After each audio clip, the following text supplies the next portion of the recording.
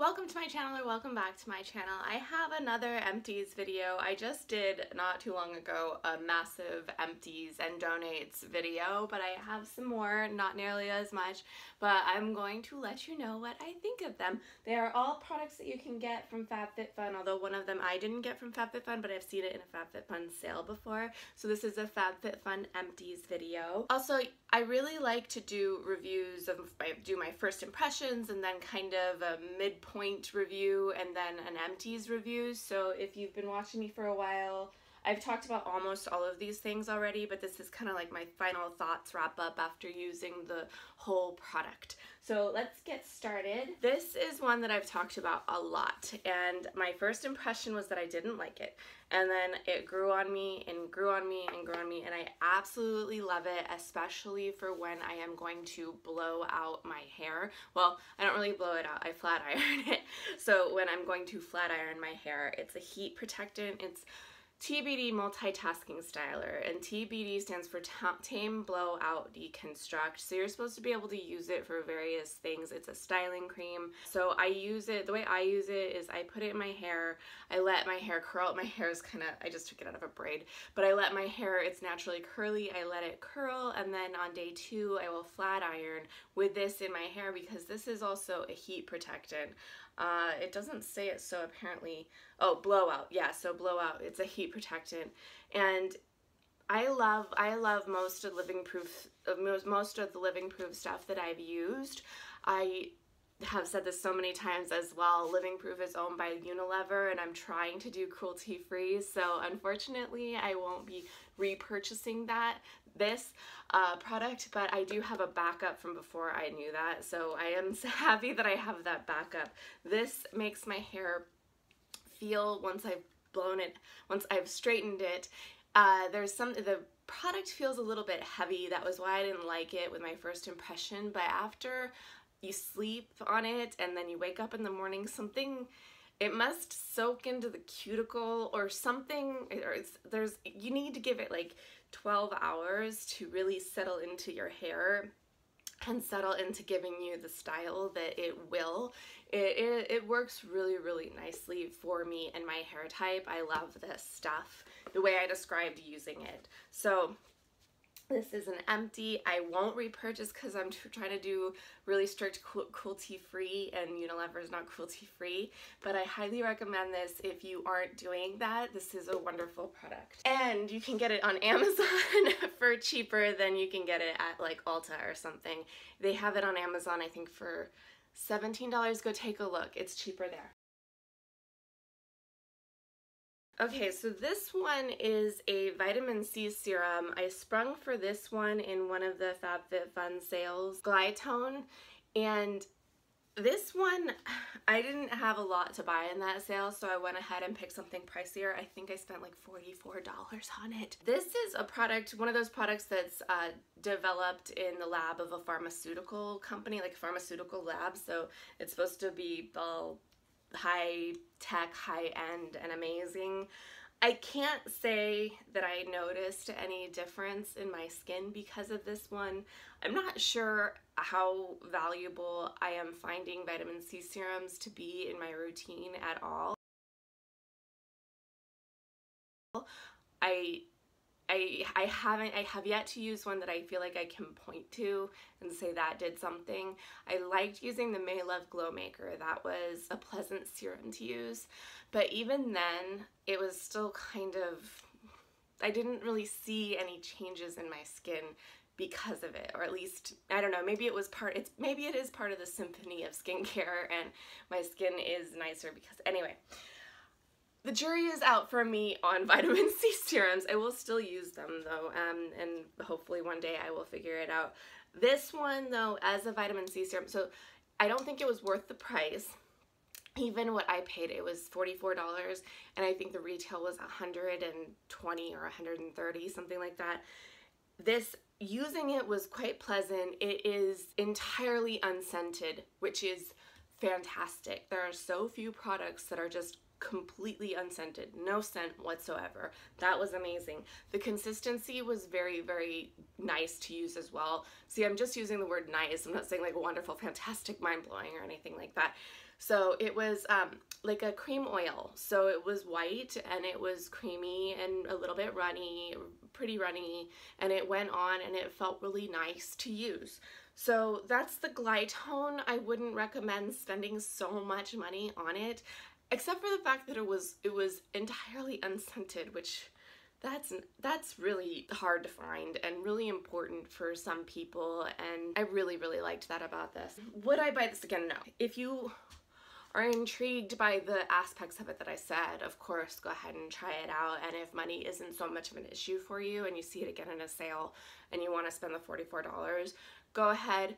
I wouldn't spend 100 and whatever on it, not even if I was rolling in money. Okay, so this is the Air Active Face Wash. This I've seen in a lot of the FabFitFun sales, but I got this in a Petiver box. This is non-toxic, cruelty-free. If you get it in a Petiver box, you can be pretty sure that it's not toxic or tested on animals. It's pronounced Air, and it is a New York City based company. I didn't like this one at first. This was another one that I didn't have a good first impression of. It felt a little bit harsh. I have dry skin, so it felt a little bit harsh, and there was something in the scent that was a little bit soapy, like Dial, like straight up soap from the 80s that I used when I was a kid. And then it started to grow on me more. It does feel very cleansing, and I do think that this would be a good face wash for all skin types, because although it was a little bit too drying for me, it was nothing that my moisturizers didn't take care of right away if I used them afterwards. So I quickly moved on from feeling like that, and I think that this could work for a lot of different skin types. And the scent, although it was a little soapy, like Dial, it's soap, so it was kind of nice after a while to smell that old familiar smell of soap. So it grew on me. It grew on me somewhat quickly. It definitely took a good half a dozen uses for me to finally start to get into using it, but I did end up really liking this one, and it's cruelty-free, non-toxic, all of that. I don't know what it's like to have like problem oily acne skin, so I don't know that it would be good for that end of the spectrum, but for most skin types I think that this would work really well. This is the Paradox Game Changer hair mask. I got this in one of the summer FabFitFun sales. I'm filming on my phone today and it's not, there we go, there you can see it that way. There are many things I like about this company. They're UK based. They purposefully don't use plastic. They use aluminum. They're cruelty-free. Also, all of those things that I really value in a company. They are very mindful about their practices. All of those things. This one gets a big thumbs up. I love the smell. Also gets a big thumbs up. I'm a sucker for just herbal spa-like smells, natural herbal spa-like smells, and this one smells like that as well. Let's see what some of the ingredients are in here. Has geranium leaf oil, I can definitely smell that. It has eucalyptus leaf oil, so the herbal smells, it smells great. As a hair mask though, it felt pretty much just like a hair conditioner. It wasn't anything special. I didn't feel any kind of extra hydration in my hair after using it. I just ended up using this as a hair conditioner. So I hope that they continue working on their formula and get it so that it's more nourishing. So that's how it performed as a hair mask. So would I buy it again? No. Okay, second to last product. This is the Terramare Niacinamide and Algae Revitalizing Night Cream. That's what it says on the front. This one's probably gonna have some difficulty showing up just because the contrast of the colors on the front isn't very good, or stark, I guess is the word I would want there. So this I got in a FabFitFun sale, and Terramare is a lovely high-end vegan organic skincare line. That said, I have really liked a couple of things I have used of theirs, and I really disliked their charcoal cleanser that I just got a couple sales ago. That was in my Empties and Donates video. This one I liked quite a bit. The smell, so a subscriber friend Natalie, she told me that the smell is clary sage, and that's where it gets the smell from. I did not like the smell at first. I definitely got used to it and it was fine. My husband ended up asking me to not use it any longer. he put up with it for a good few weeks, and so what I ended up doing is I ended up using it, and I'm not even going to try to get like scrape it out and get the rest out, but I ended up using it in the morning, which it's not a morning cream at all. It smells like, my first impression that it was like rotting sandalwood. That was my first thought when I smelled it. That went away. It definitely smells very, very earthy, and it smells like a forest after a hard rain that's been sitting for a few days, and there's definitely something pungently earthy about it. I got used to it and it was fine with me, but I definitely was worried about using it in the morning and then going and interacting with people and smelling like rotting earth. So this one has a problematic smell, but as a night cream, I don't think I've ever used a night cream that felt as nourishing and amazing as this one does. It is like using, you know, body butter that's like really thick and nourishing and you need to give it time to settle in. It's like a face butter. This was so luxurious, and I felt like I was really giving my skin very nutritious food when I used this. So would I buy it again? No, because my husband can't stand the smell. If my husband didn't mind the smell and I could use it at night and sleep in it, I would buy this again. I think I spent $29 on this in a sale, and it retails for something like $100, and maybe not quite that much. I'll look for prices as much as I can, and I will flash them across the screen as I go. I probably already have been. So yeah, that's what my take is on this one. And I have one more. This is the OSHA. I got this in a Petiver box. That was an amazing box simply for this. This has, it's an herbal spa-like smell. It smells somewhat similar to this. I mean, a lot of those smells, yeah, it smells a little bit similar to this. And so I'm a sucker for that kind of smell. It came in my Petiver box. I've been thinking this, okay, I was wrong. This I haven't seen in FabFitFun. I've been expecting to see it show up, but it hasn't yet.